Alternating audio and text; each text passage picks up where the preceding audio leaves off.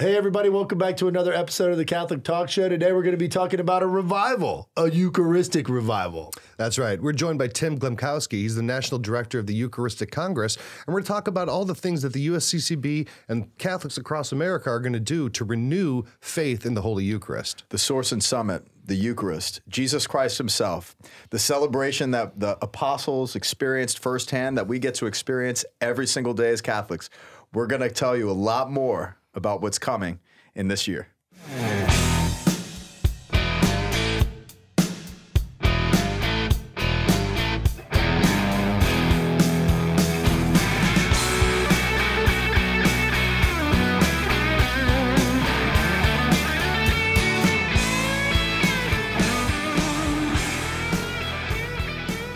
We're joined with Tim Glemkowski. Thanks for joining us today. I can't think of a better thing to talk about. I had a Eucharistic conversion. I've heard you preach from the pulpit about why you embrace celibacy. You're like, because this is Jesus. You know, like, I love it when you share that. So it's going to be great to talk with you, Tim, about all the things that the bishops are pooling their resources together to help promote this very, very important sacrament, Jesus Christ himself. Yeah, Fulton Sheen said the greatest love story of all time is contained in a tiny white host.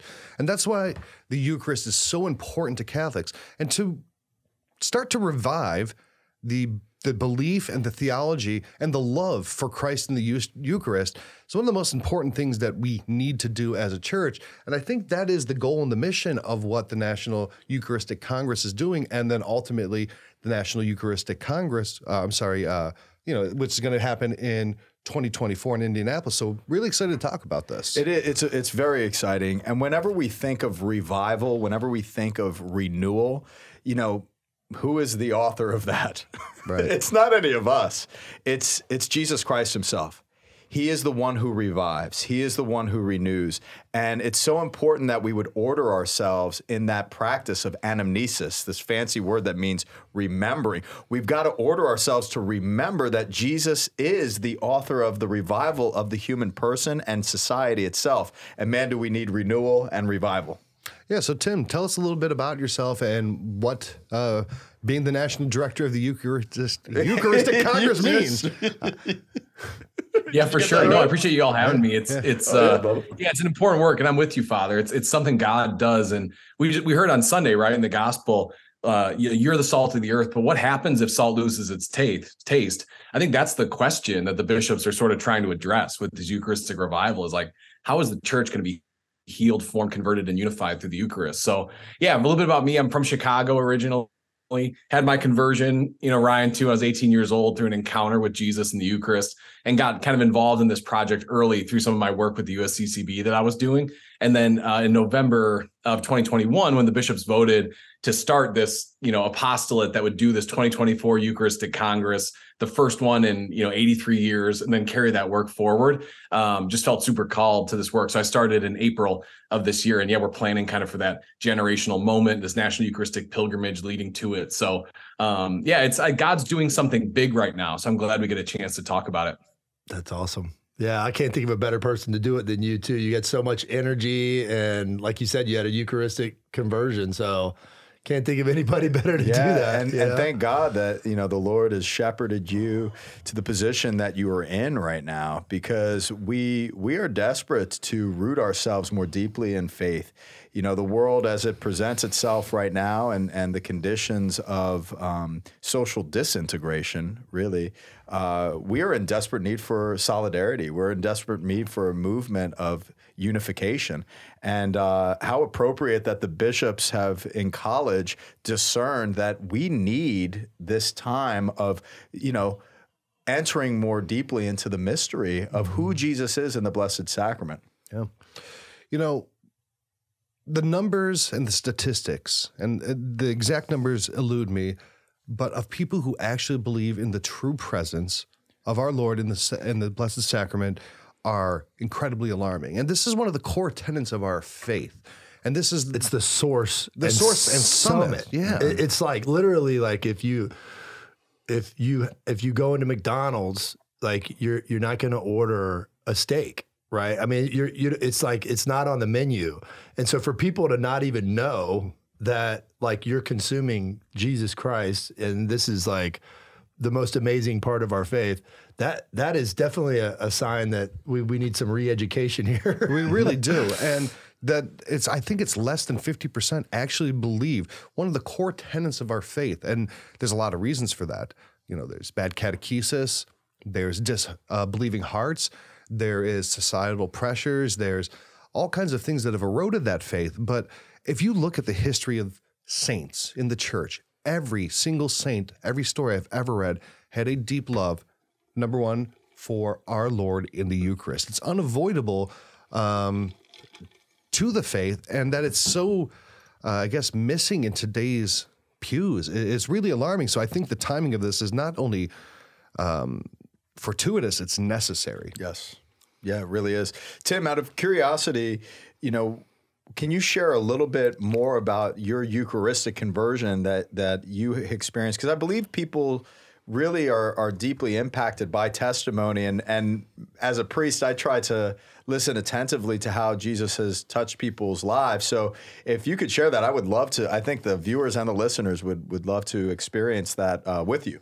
Yeah, no, and it's part of why I care about this so much. I really feel like the church is in a moment where the urgency of this is because of some of the statistics you share, but also because of sort of what's going on in the world right now. We're in this moment where the Christendom culture is no longer, right? Where like more and more, we're as a church going to have to really propose the gospel to people and not just presume that because they grow up in the faith that they're going to just kind of, matriculate into like practice it. Like they're going to have to experience and encounter something that changes them and is real. So that was for me. So yeah, kind of cradle Catholic family, Chicago, suburbs, Polish Catholic dad, Irish Catholic mom, like just a classic story. But it's funny, like looking back on it, I don't think I ever heard, and no discredit to anyone. It's not about condemnation, but like in the pews or even in I went to a Catholic high school. I was getting in a lot of trouble in middle school. So my parents tried to send me to a Catholic high school to, hopefully it would kind of straighten me out. And I don't remember anyone ever actually saying what we believe is that that's actually Jesus. Like it never really totally occurred to me. And my mom, because I was getting in so much trouble, pulled me out of football practice one Friday to throw me on a bus to go to Steubenville, Ohio for a youth conference one summer, kicking and screaming. And while I was there, for the first time heard sort of the gospel, like this reality, this story of what God has done in Jesus Christ. And it just really wrecked me. Went to confession, kind of had this whole conference experience, heard someone preach really powerfully about this night of adoration that was coming this Saturday night. And that we believe that this is actually Jesus, really present, going to be among us. And then they processed Jesus in the Eucharist around this field house. We were all sort of kneeling on the ground. And it's like the defining moment of my life, looking back on it, hard to describe in some ways, but it's, Pope Benedict XVI said in Deus Caritas Est, his first encyclical as Pope, means God is love. He says, being Christian is not the result of an ethical choice or a lofty ideal, but it's the fruit of an encounter with a person. And I think that's the best way I can describe it, is just for the first time, face to face with Jesus in the Eucharist, God became a person to me. Like there was something real there. And it kind of shattered me. You know what I mean? It took a while, honestly, for me to choose to follow God. I'd say about a year later that I actually really made the choice. I'm going to conform my life to this. I'm going to live, because sin is hard to leave behind. But yeah, in that moment, that's the definitive moment of my life, and kind of nothing's ever been the same. So when I think of that, and I think of, the 200 or so, I'm a millennial, millennials that graduated from St. Francis High School in Wheaton, Illinois with me, not a lot are practicing anymore. And I can't help but think in some ways it's because some of what I was blessed to encounter and experience, and kind of like the good thief, in some ways, God just kind of reached into my life in that moment. I just think things would be different. Maybe some of those numbers would be different if more people encountered God and his love in that kind of powerful, life-changing way in the Eucharist. I can't help but believe that. And thank God for strong parenting too. I was just thinking, mama. Thank God for a strong mom. Yeah, man. Who kind of. Tim Glemkowski is 5'2" and she's a mama bear. So, That's awesome. I love hearing I testimonies had a very like that. similar story. We've shared it dozens of times, and I was a little older, and I had been through a lot. And I remember moving next door to an adoration chapel because I was driving all around town to go to adoration to sit with Jesus.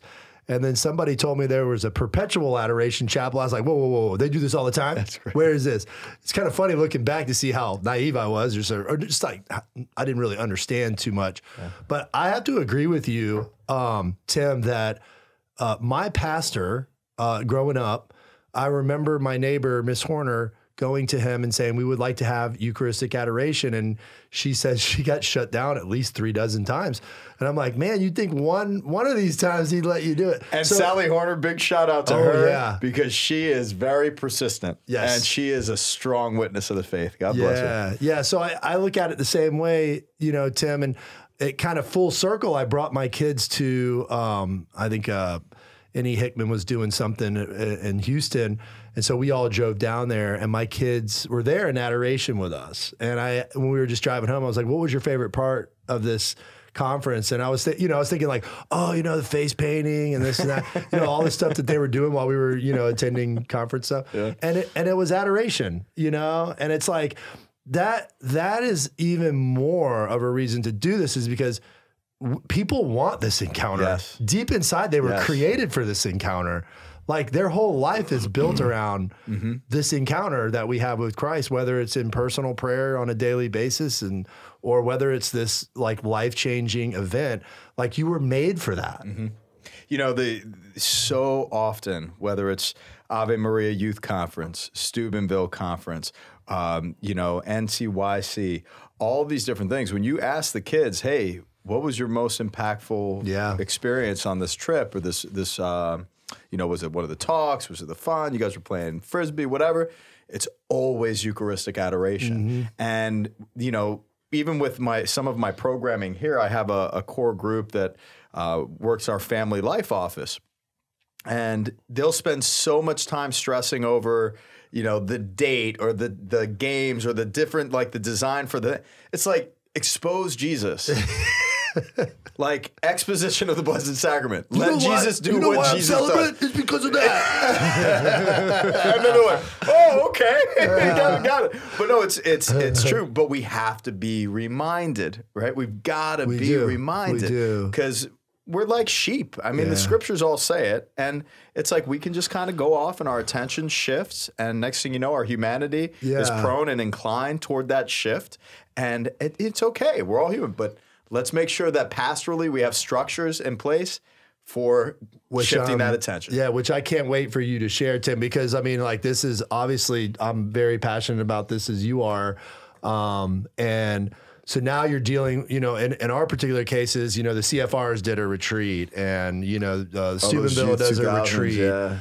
And so, but now it's like the bishop saying, hey, we need a revival here. And I'm sure there's been a lot of work done on their end. And we just interviewed a bishop. And so I'm sure there's a lot of work done. So I'm kind of excited, like on a pastoral, like the ground game of the church, like how is this going to materialize? Because I mean, I'd love to be a part of it, you know? Yeah, it's, I think what's unique or what's captured the attention or imagination of a lot of people is I've been around the church for a while now. I know you all have too. And I've seen things come and go, right? Different initiatives or strategic plans or whatever.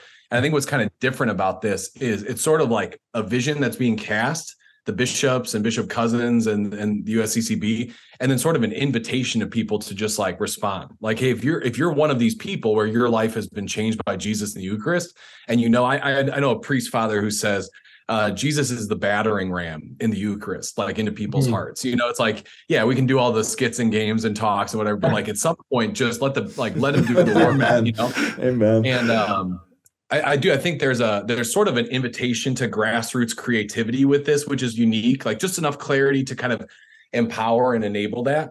But I think it's really about, kind of inviting people back to, I don't know, just to be like totally candid, right? Like the world is hurting right now, right? Like the last 5 years have been wild and the church is hurting right now.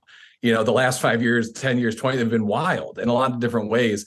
And I think what captivated me about this is kind of I've worked for an archdiocese with an archbishop that I really have respected and appreciated and loved the work I was getting to do there. I've kind of run my own apostolate, done a lot of speaking all over. And I've had this question kind of burning in my heart the whole time of like, when will you save your people, Lord? Like, what do you know? Like, I think that's just my prayer in my heart over time is like, Lord, don't you see where we are and what we need? And I really have seen in this, and this is not supposed to be just, because this is my job or something like that. Like I'm here because I believe this. It's like, I really see this as part of God's response. Like, I think he said kind of to the bishops prophetically, like, just bring people back to my heart. Like, it's to cut through with such simple clarity. Like, that's just the kind of thing God would do, right? It's like to just say, if you bring people back to me, I'll do it. I'll do the work. So it's a revival of faith and belief in the Eucharist. For those of us who don't know that, have that relationship. For people what's weird for me is when you do these studies, the stats, some of the stats are people come every week and they don't believe, which to me is wild, right? Like I wouldn't be, you know what I mean? Like we're chasing our kids in the back, right? And then there's other people who will say, yeah, I believe that that's what the church teaches. I grew up Catholic, and they don't come. So it's like there's all these disconnects, that are, real kind of speak to real stories and problems that are in people's hearts. In so many ways. So it is a revival of belief in the Eucharist, but it's also, in my opinion, a revival through the Eucharist. Like if God's going to do something new in our church to help us be on mission for the life of the world, he's going to do it by bringing people back to him in like a simple and clear way. And that invitation that the bishops have kind of prophetically articulated, and then we're all being invited to respond to, that's what's fired me up about it, as you can tell. Very well said. Yeah, very well said. And something to add too is the consideration of Christmas and Easter, where every church, whether it's a mediocre church, like an inactive church, a church in the sticks, every church is packed. Right. Christmas and Easter. What's happening? Like Jesus is drawing people to himself. It's not like, the cute Christmas mass where the priest dresses up like Santa Claus and hands it, we had breakfast with Santa, like it's not that. It's Jesus Christ. It's the everlasting meal with Jesus, and it's not breakfast with Santa. And it's just where I think we can really kind of exercise creativity and be a good neighbor and love our neighbor is to facilitate that encounter at a deeper level. If people really truly believed that Christ was present in the Eucharist, oh my goodness, they would gracious. walk on their hands and knees and crawl into the church any moment they have to worship our Lord present in the Eucharist. But that reality is lost on all of us, right? It really is. So, Tim, and maybe you can help define this as, what are the bishops trying to get people to know about the Eucharist? What do Catholics believe substantially? What is the teaching of the church on the Eucharist that people don't know that need to know? Yeah.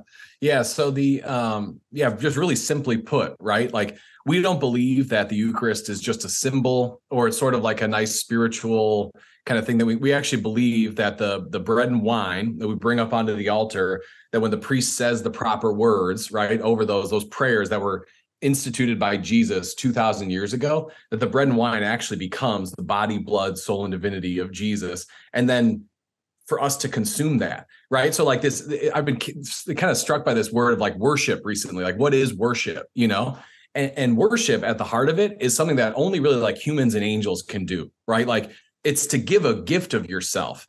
And we worship in the Catholic faith, like our idea of worship is that God gives a gift of himself.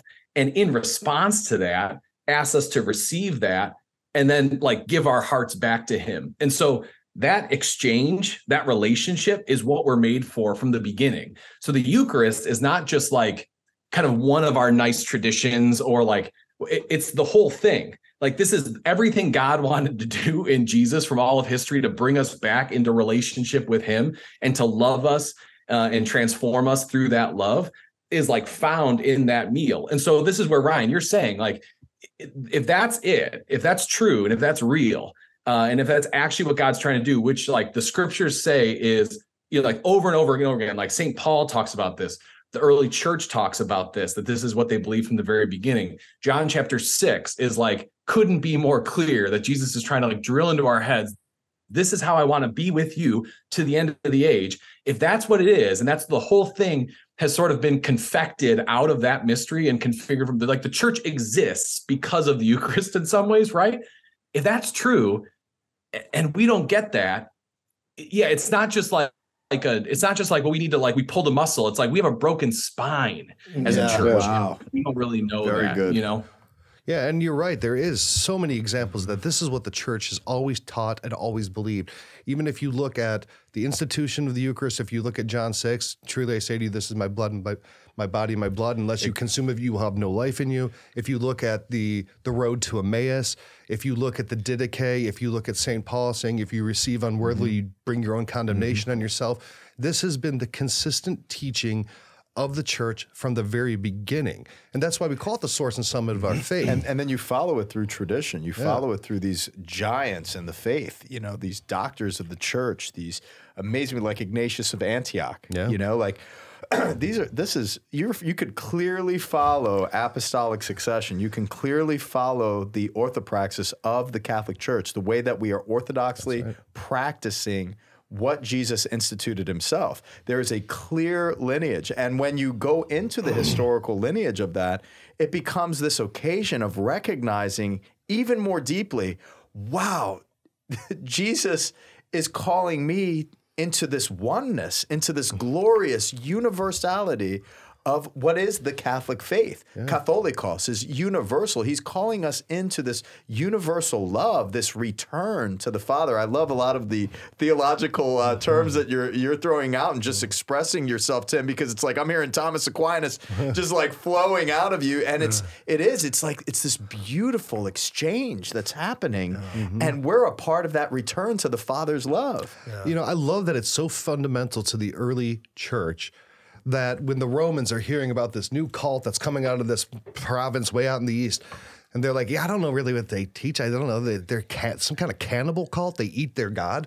That's how even the earliest church was perceived by outsiders, that it was so central that the first thing people thought of is like, that's a great point. They claimed to eat their God. Yeah, great point. That's how important it was. Now, that's obviously them not understanding Catholic theology or the teaching of the church. Who's the evangelical brother, the Asian guy out in California? He's man. Did you hear some of his stuff? I mean, he's like getting closer and closer to the Catholic faith. Well, I don't think that you can look at the history of the church and then look at the scriptures and look at how the first generations practiced and executed that faith that they received from Christ and the apostles and their devotion to the Eucharist and say that this is not a central tenet of the faith.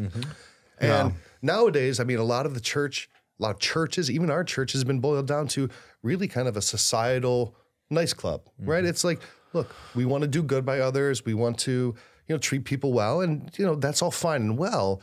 It's but like we're missing the mystery. We're like a social justice. It's not coming from the grace of God and the loving mercy that He shows us, and being a part of the vine, right? And the vine is the Eucharist. I mean, he expresses that clearly, about having life within you. That the Eucharist was it.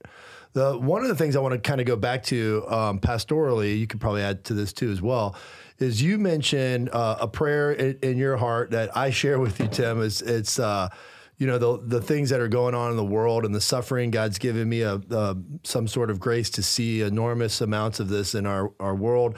Obviously, that's visible, but to always be moved with prayer for that, just the conversion of sinners, just the attack on vulnerability, like in children, like all these things, these demonic things.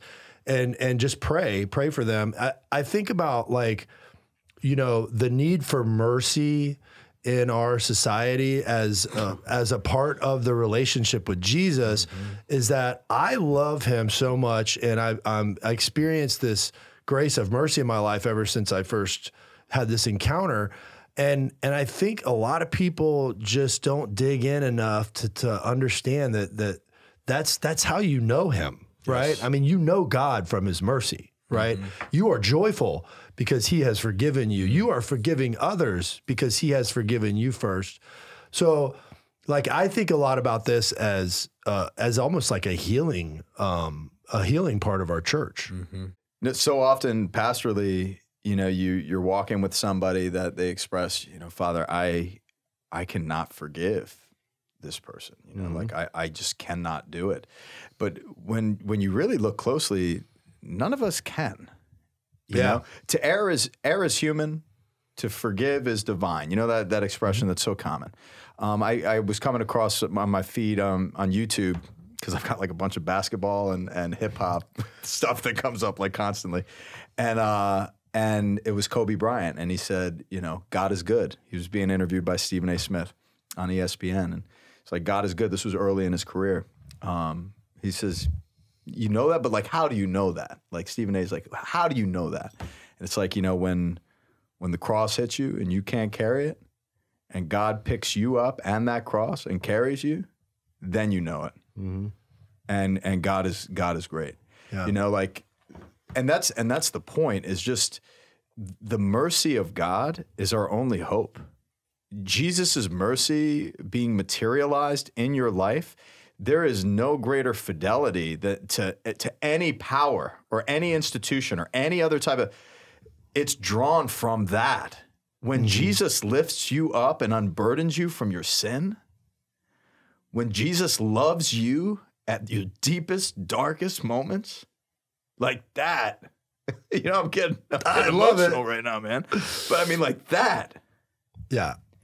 Is why there's faith in the church. And that at the very core of the Eucharist, on top of that, not only does he pick you up and carry you, he gets so deeply rooted inside of you. Right. He is within you. That's what I was trying to get over to that guy when we were in that Vegas conference, but it wasn't delivering well, I don't think. It's in you, man. Yeah. But that's the beauty of it, man. Yeah, Father, we need more. I think we need more priests who cry about the mercy of God, in my opinion. I think the world would be, it's beautiful. Well, we've already got three of them right here, and they're all Father Rich.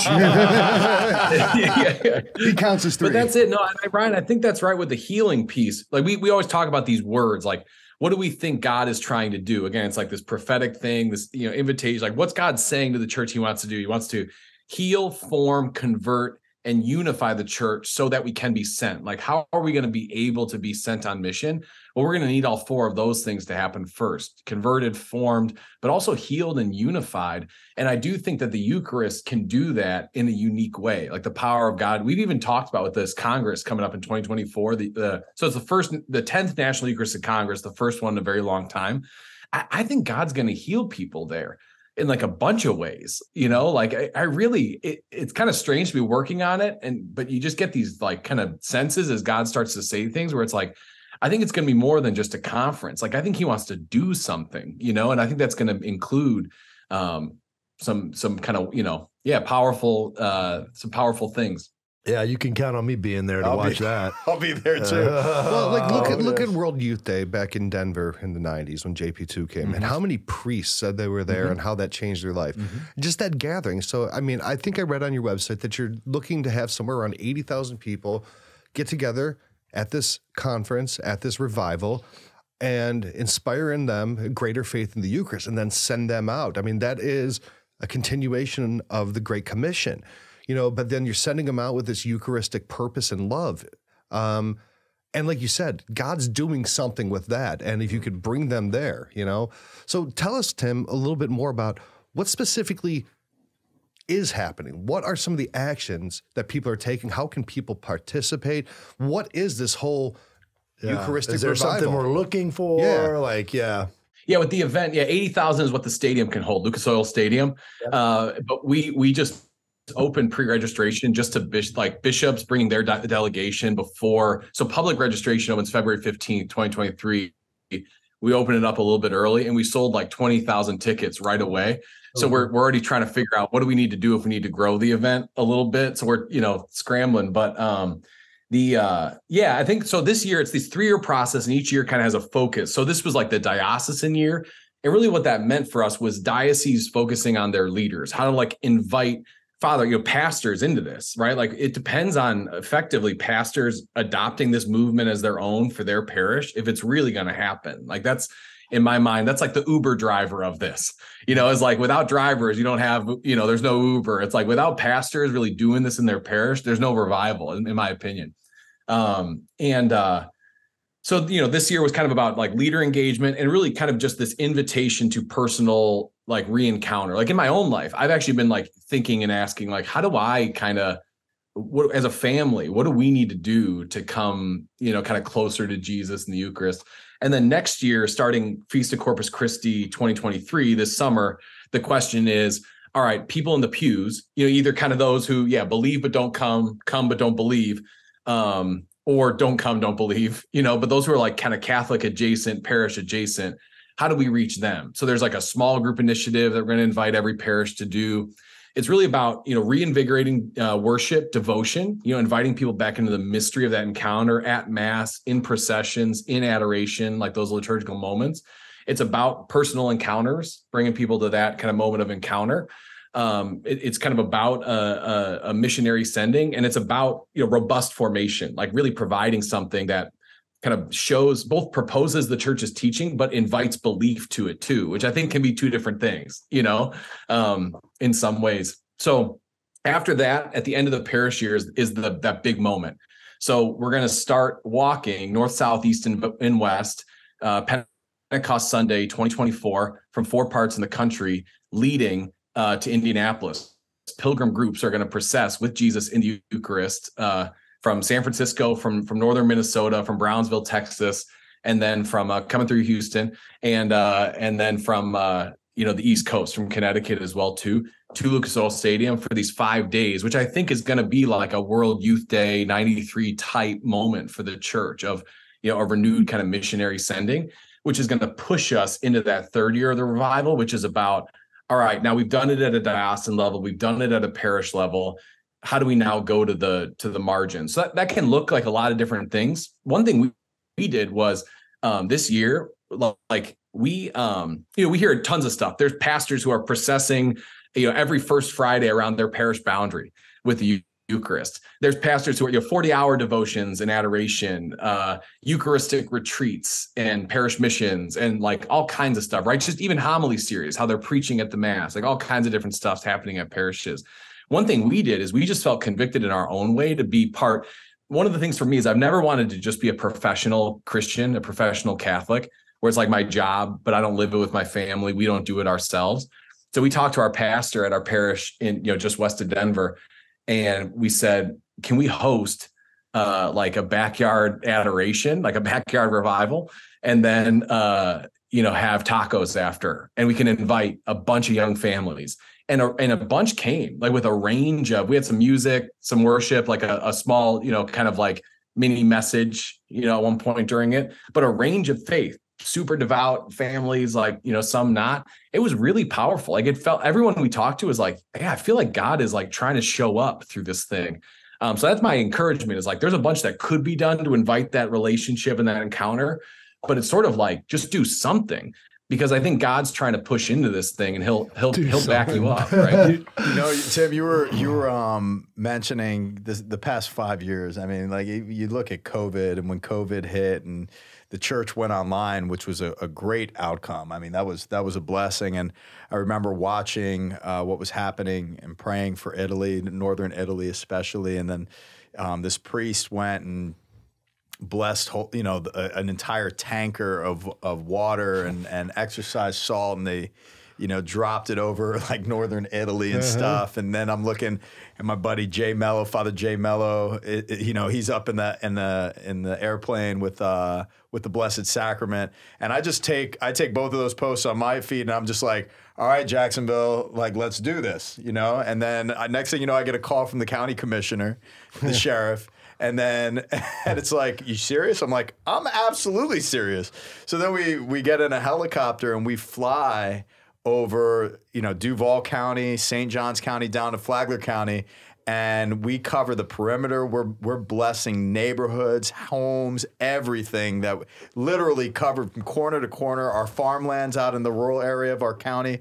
And it was so powerful, and to see families gathering, you know, and putting, you know, these huge crosses in their yard, or like the kids are outside decorating stuff in their front yard, and one person had yeah, Father Maverick had his aviators on. He was cruising around. I actually did have my sunglasses. Yeah, he had those on. He's like Father Maverick. He's out there just absolutely zapping everyone with the Eucharist. And it was the whole northern Florida, and people were rallying outside, gathering, and it was amazing, dude. It was powerful. And then, you know, we were flying down to the southern part of the county, and I'm like, Sheriff, we're gonna have to go to my mother's house, because if I go all the way down here and I don't bless my mom's house, she's not going to be happy. So I had to take care of my home county, and then it's like we got back, and then I'm like, Ma, you're not going to believe this. You know, I was flying around with the Blessed Sacrament, and then I said, I went down to the house. She says, oh, honey, I know, I was in your parking lot. I saw you fly over the church. So she drove all the way up from Palm Coast. But yeah, it's just it's so needed. And to see how Jesus, you know, brings people out of their darkness, out of their fears, giving them hope. You know, this is what Jesus does, and you know, it's time. You know, I think you guys would say I'm a fairly confrontational person, and I think confrontation is always viewed as bad, but I think this needs to be viewed as good. Even Christ says that be hot or cold, lukewarm gets spit out. And right now, people aren't even saying yes or no, I believe what the church teaches. They don't even consider it. If Christ came today, he probably wouldn't be crucified. He'd be ignored. And people aren't even given the opportunity to accept or reject this fundamental and life-altering proposition that the church makes on the Eucharist. So let's get this out there. Let's force the issue and say, this is what we teach. Do you believe this? You know, and have that confrontation, have that encounter, and really make it something that is, you can't sit on the sidelines anymore in this day and age. And that's what the church needs. Know what you believe. Yeah. Know what you believe. And, you know, so many people have commented, our family, our friends on the show, and our subscribers. And if you're listening to the show right now and you haven't subscribed, make sure you click subscribe. And you know you're loving the show already. So make sure you're hitting the thumbs up and sharing this subscribe content. button. Yes. Confront the subscribe button. Confront the subscribe button with the boom. It's the source and summit of hearing all of our substantially click like. But the whole concept of you know, what we're getting at is, can you imagine all of us understanding this mystery, like just saying, you know, I perceive this mystery and I don't know it, so I'm going to pursue it. You know, if every Catholic did that, you know, people look at me, they see a collar around my neck and I'm wearing all black, and it's like I've got it all figured out. I don't have it all figured out. It's still a mystery. Like, I am pursuing it with every amount of passion and zeal. Why? Because Jesus has revealed himself through this wonderful sacrament. So once that revelation takes place, and it's like, wow, like your conversion story, guys, Tim, Ryan, I mean, you guys, we've all had that experience. That's why we are who we are, and that's why we're doing the show. You know, but it's not exclusive to us. I mean, that's what the whole point is. Yeah, the whole point is like, you too, like Jesus is coming to you in the Blessed Sacrament, and you know, to what you're saying, Sheila, I think it's a really important point too. Is go to your pastors, find out, like, hey, what can we do? Don't go to the pastor and say, what are you going to do? Which everybody loves doing that. But like, no, what are we going to do, Father? How can we help? Can we set up some tents? What can we do for Corpus Christi? Can we do some processions? Can we do, you know, that's going to make your pastor very, very happy. That's it. No, I think in some ways, I was thinking your story with the helicopter. Like, in my mind, the Eucharistic revival started March 27th, 2020, when in the middle of COVID in St. Peter's Square, the way the Pope chose to respond was to just expose the world to Jesus in the Eucharist. In my mind, that's it right there. Like, the Holy Father showed the way already. So that's beautiful. That was a powerful moment. Experience. I remember where I was. I was in the shrine of Our Lady of La Leche, and we were live streaming. I remember, yeah. And commenting, and yeah, that was amazing. I didn't know it happened, so I don't know where I was. Well, not you. You're already converted. Jesus already got you. He got me. He's at me already. You're one of the 99. He's going for the one lost. I know. So, you know, Tim, what are some ways that people can actively participate in this? I know you said go and talk to your pastors, but where are some like websites they can go to learn more about what you're doing? I think that'd be important to learn. That's critical. Yeah. So to us, the entryway into the revival is the newsletter subscribe button, kind of like you guys. It's like, so we were trying to think, it's this big kind of national movement. How do you keep people plugged into what's happening, kind of the spirit and ethos of the revival? So eucharisticrevival.org, kind of midway down the page, you'll see the newsletters. Just put in your name and email and you'll get those kind of communications regularly. You can go to eucharisticcongress.org too. We're just kind of launching our 2.0 website that has all the information about the MCs and some of the event and what we're trying to do, and the schedule and all that stuff is going up in the next couple weeks too. But that's really what I'd recommend. Social media, Instagram and Facebook, we're on there because it's, again, a national movement. It's like, how do we for us, it's just about communicating sort of the heart of this thing out and then inviting people to respond. So more to come. Yeah, I'm with you, Father. I'm always about don't just bring up the problem, propose a solution. So it's like, bring something burning on your heart to do. Don't make the pastor try to guess what's in your head and what you'd like to see happen. Like, bring him an idea and tell him you'll bring 5 families together to get it done. And So I'll make sure that all of those links are in the comments below. So if you're watching this on YouTube, go in the comments below. If you're listening to this on your favorite podcast player, go to CatholicTalkShow.com, look for this episode's page, and you'll see all those links so that you can figure out how you could participate and subscribe to that mailing list. Now, real quick, I want to give a quick shout out to our 2 sponsors. I want to give a shout out to Exodus 90. Exodus 90 is a men's program that helps you become the man God intends you to be through some very core practices of fraternity, asceticism, and prayer. These are proven practices that go all the way back to the Desert Fathers in the early church.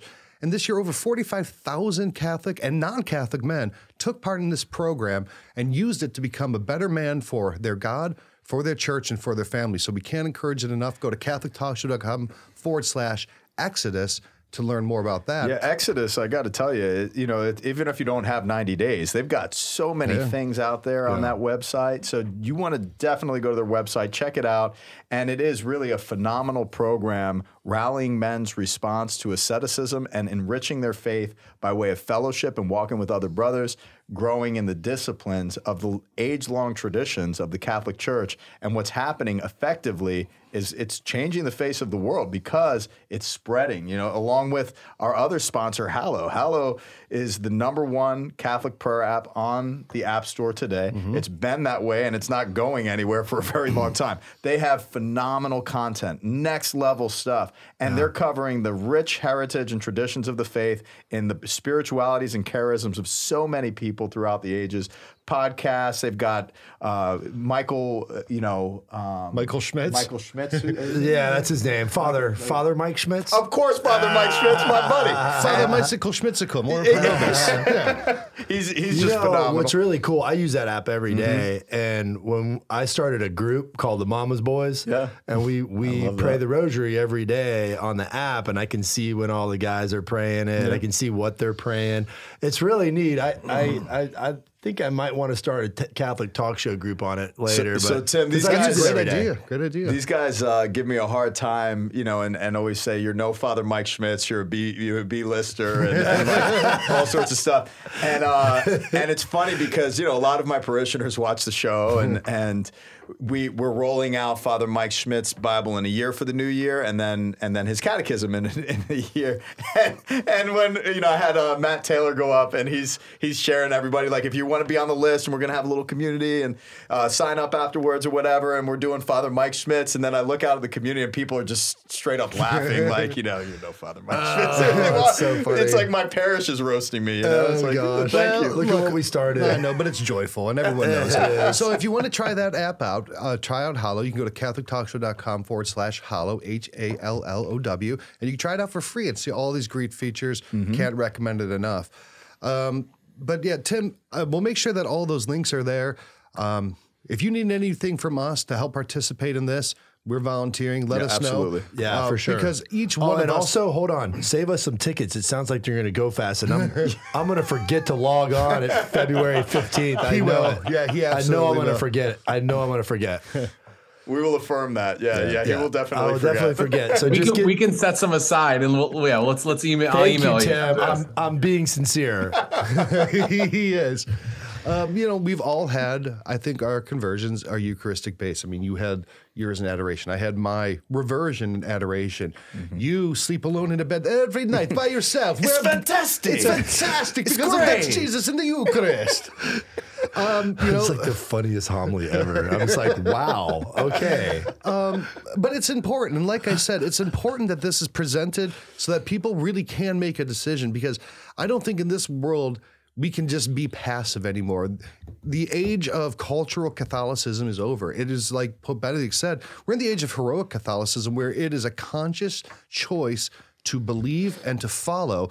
And the source and summit of our faith being the Eucharist, we have to promote that, we have to love that, and we have to want to share that with others. Get him off the bench, man. Put him in the game. That's what I made say, the bro. proposition years ago that I think that the next council of the church, they should consider, and they should get the East together and say, we should put into the creed the true presence in the Eucharist, because it's that important and that fundamental to our faith. I think it's very important. And that could be, something. Now, I'm no bishop, and there's probably good reasons for that, but I think something like that impactful. We all need to be grateful for that, actually. Yeah. If I was your bishop, you'd be the I'm first very bishop happy with my bishop. Yeah, your bishop's I don't nice. want my bishop to go anywhere. I would assign you to the Arby's employee chapel.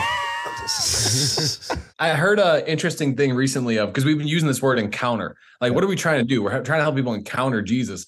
And then one of our employees for the Congress looked up, the definition of encounter in the dictionary. And it actually means to meet as an adversary. Like, by definition, encounter has this sort of combat, Jesus meets us where we're at, and it's all mercy, and it's all love, and it's all forgiveness. But everything in me, in a true encounter that is not of him, it gets burned away. He doesn't want that from. We need a God who hates what hurts us, who wants more for us, who helps make us into everything that we are. And so, there's something different about just it's not a true encounter is not just, we kind of bump into Jesus so often at Sunday Mass. A real encounter of those moments is the kind of thing that it grips us and it challenges us. So it's like Jacob. I mean, you wrestle with God. God's chosen people, Israel. The name means they struggle with God. And that encounter is not supposed to be something passive. It's supposed to be something visceral and life-changing, and all the things that are in you that are fighting your ability to convert are the things that are fighting God, and God will defeat those, but you have to enter into that encounter to let God defeat those things in you so that you can fully submit to his will. And that's what I think I'm kind of trying to get to in this point, that making this a binary decision, this is what the church teaches. Do you believe this? Don't be apathetic. And that's the worst part of what I see in the church is apathy. It's good enough. I don't know. Do I believe it? I believe most of it. We need to be on fire for the faith, and the Eucharist can be the thing that kindles that flame in our hearts. I'm just grateful the status quo is, the bishops don't want that anymore. Yeah. I'm really happy about that. And we have some great bishops who are leading this. Yeah. Oh, yeah. No, I know. And even just, chatting with Bishop Polmeyer, prior to this show too. I mean, it's just exciting to kind of see the bishops move in college on this very strongly. It's very, very exciting. As just a young priest, it's awesome. Not that young. I'm getting older. I'm definitely looking a lot. Yeah. You look great. You said I'm aging like a catcher's mitt. I said more of a pumpkin, but okay. So I think it would just be phenomenal just to open up the Word together. And Tim, you referenced it before, but John 6, especially what we're talking about right now. I'm going to start at verse 29. Jesus answered them, "This is the work of God, that you believe in him whom he has sent." So they said to him, "What sign are you going to give us then, so that we may see it and believe you? What work are you performing? Our ancestors ate manna in the wilderness, as it is written, he gave them bread from heaven to eat." Then Jesus said to them, "Very, very truly, I tell you, it was not Moses who gave you the bread from heaven, but it is my Father who gives you the true bread from heaven. For the bread of God is that which comes down from heaven and gives life to the world." They said to him, this is what I love right here, "Sir, give us this bread always." Give us this bread. And then it goes on to say, I am the bread of life. Jesus, the very next verse, I am the bread of life. So, you know, this encounter, like we encounter Jesus. We're the same. We're human beings. We're all, it's humanity. When we finally encounter this, we're going to say the same darn thing that these guys said to Jesus 2,000 plus years ago. I wouldn't call Jesus sir, though. I always thought that little detail was peculiar. Hey, I call my bishop sir.